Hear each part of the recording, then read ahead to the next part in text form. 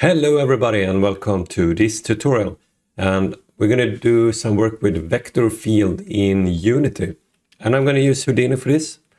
And this is what we're going to do. It's going to be ghosts traveling here, and the use case for this vector field is that it kind of gives direction where it should go. So if you notice, it kind of avoid the rocks and go in between instead, and it's used with a vector field. But it's not a collision mesh, it's more like a force field that guide where to go. So there might be some ghosts going through the rocks, but in general they are following it pretty nicely. They are kind of going above it a little bit and on the sides. So it will be 4 tutorials maybe, and we're gonna make the ghosts too in Houdini. Really small, tiny, super quick, easy one. In the first tutorial, I'm just going to set up the VFX so it works as a default. And then we're going to do the ghost and shader. And then in the last tutorials, I'm going to do the vector field. So if you're only in for the vector field, then you can skip the 2 first and check out the 3rd and 4th tutorial. And if you want to follow along in Houdini, you need this VFX toolbox that Unity made. So you can export stuff in Houdini, and you can find a link in the description how to install that stuff. So yeah, this is what we're gonna do. And the rock asset I bought on Unity asset store, I'm gonna give you a temp mesh if you want to follow along, and you can find that in the description too. And I guess I'm gonna add the vector field too, so if you just want to understand how to do this without Houdini, you should be able to do that too. So, and yeah, we're going to do the veins here too.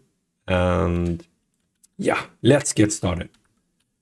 So first off, we're going to start in a scene that looks like this. And I'm going to, yeah, you can use your own mesh, of course, to make your own scene and stuff. But what's really important is that you want to try to have it kind of solid.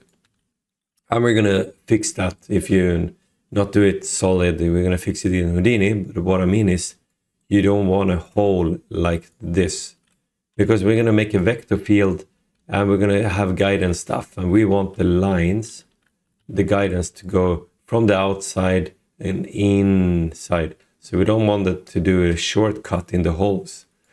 And it will be more understandable when I start in Houdini. But first we're gonna just make a setup. So we have, yeah, we can hide this for now. So we're gonna make the VFX setup here now. And I'm gonna use a minimal system and add the stuff we need in it. So here we have the vector field, and yeah, it's nothing going on really at the moment. And here we have it. So what we want to make sure that we spawn ghosts all the time.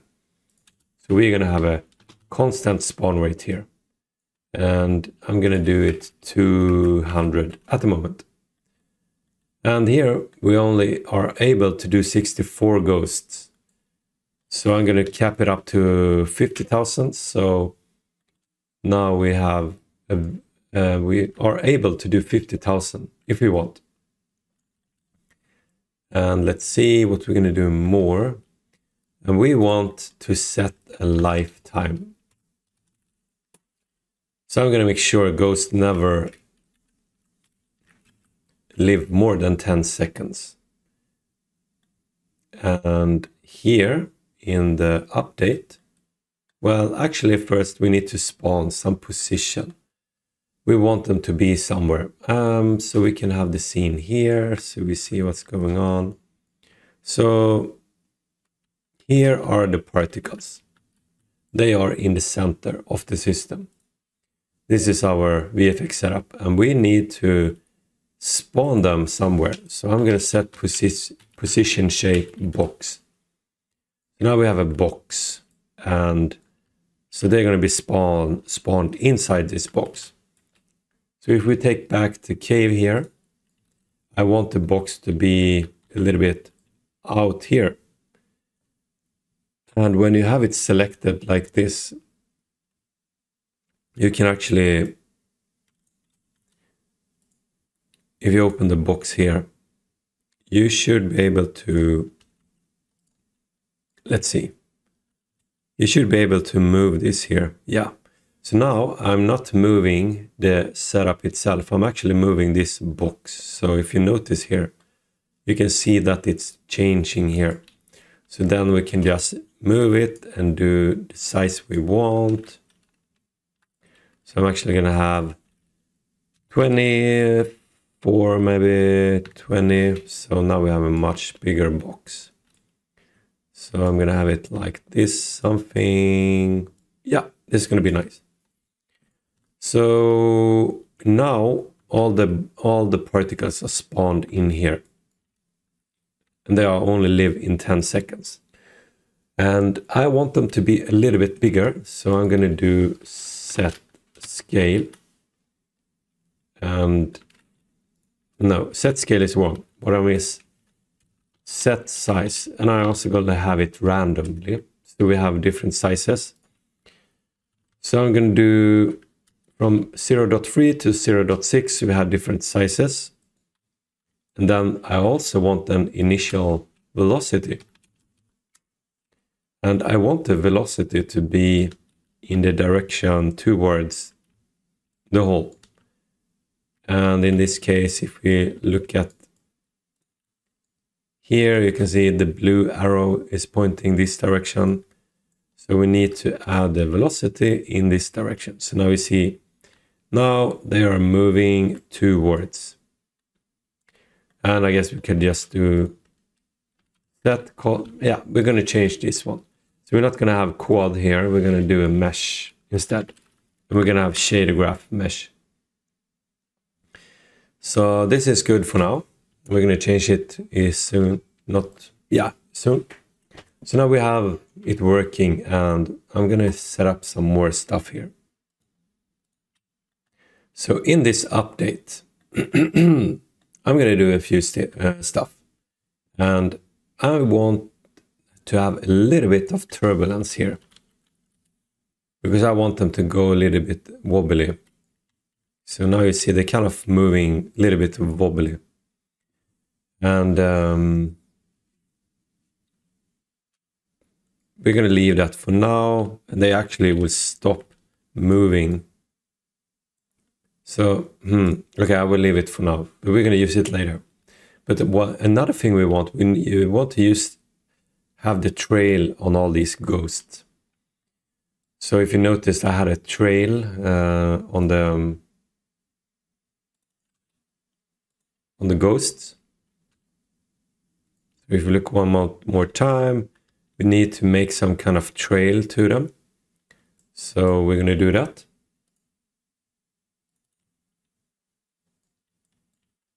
So our nice pink ghost here gonna have some trail. And the way to do that is like trigger over time. So we're gonna trigger stuff here. And I'm gonna set it to default at 50. And what's happening here? During lifetime, it's gonna trigger 50 times, or over time. So I'm gonna do a GPU event. So this is going to be triggered 50 times. So we need to initialize particle strip because it's going to be a strip, and we're just going to update particle strip, and then we're going to have a trail, unlit trail. So, and also you see, if we look here, we see the ghost, and then if we look here, we don't see it. And the reason is because our setup here is have a bounding box. Only render if you see this little square here. And in order to make it bigger, you can go up here in the bounds. And if you do size, we can do like 20, 20, 20. We can actually do it even bigger like this. So now whenever this box is in the viewport, we can see it. So that's good. So let's go back and see the trail on this one. And in order to make trails, each time this one triggers here, so each time this trigger event happens, we need to read this position. So we're going to set position from source. So this position is set when it's triggered, so it will take the ghost's position. So we're also going to make sure that we have a lifetime here. I only want them to be able to exist for 1 second. And yeah, we should be able to see something now. I don't know why. Why isn't it showing up? And the reason could be here in initialize particle strip. This is how many strips we're able to have at the same time. And we have here 200 ghosts that's spawning each frame, or 200 ghosts per second. And so we need to make sure that we can have a lot of strips. So I'm going to make it to 500,000. And now you can see that we're starting to get the strip here. Perfect. And if we look like this, you see it's kind of facing to the side. So we need to change the orientation on this one. So if I take the orientation advanced, and then I'm actually going to change to along velocity. Now we should see the stripes. No. Get an error. Orient mode along with this invalid. Okay. So face camera plane. Okay, I don't know. It didn't want to work. Orient. Look at camera position. Okay, now it works. So now they will always face where the camera is. Super nice. So that's how we do the kind of stripe after the ghost. So let's see what we have here. What I miss, well, we're going to have a color, so we can control the color on the ghost and the stripes. So we can add it now, and we're going to have the color, set color here. And we're going to make the default to bluish. And we're going to also set the alpha. Set the alpha over lifetime.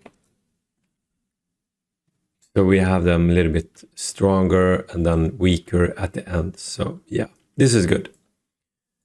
So yeah, okay, so this is a start. So we have some kind of thing to work with. So this is how the setup is looking now, and we're going to tweak it. So in the next tutorial, I'm going to make the ghost and make sure that everything looks good enough to start with Houdini stuff. So thank you so much, and see you in the next tutorial.